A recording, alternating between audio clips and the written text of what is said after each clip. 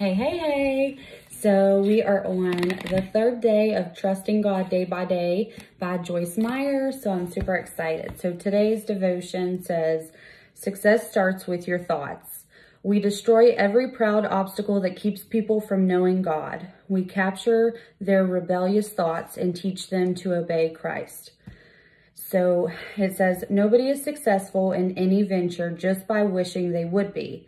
Successful people make a plan and talk to themselves about that plan constantly.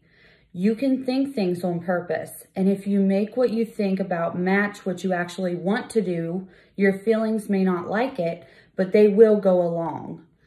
I slept great last night, and when I woke up at 5 a.m., I didn't feel like getting up. It was so cozy under the fluffy cover, and I felt like staying right there. But I had a plan. I had decided how many hours I would write today, and in order to do that, I had to get up. I thought, I am going to get up now, and I got up. Do you make an effort to choose your thoughts, or do you just meditate on whatever falls into your head, even if it is in total disagreement with what you have said you want out of life?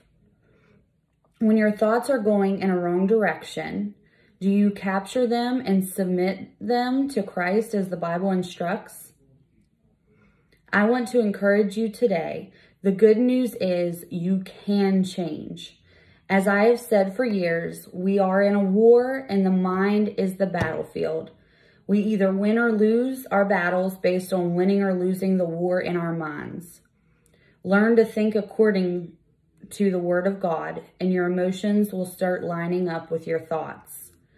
If you have had years of experiencing wrong thinking and letting your emotions lead you, as I did, making the change may not be easy, and it will definitely require a commitment of study, time, and effort.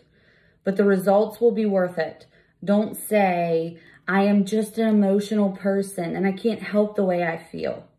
Take control. You can do it. Trust in Him. Keep your thoughts in line with the plan God has for your life, a plan to prosper you and not to harm you. Take control of your thoughts by trusting them to Him. So I love, love, love that. So that was January 3rd's daily devotion. Success starts with your thoughts.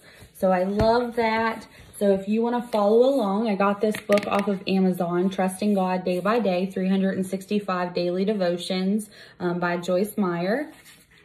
Or I always post these on my support page on Facebook, facebook.com/Beyond Beauty with Brooke, or on my Instagram @BrookeMail. You can find it there, and I post it on my YouTube channel. So if you type in Brooke Mail, you'll see my picture pop up, and you can subscribe there.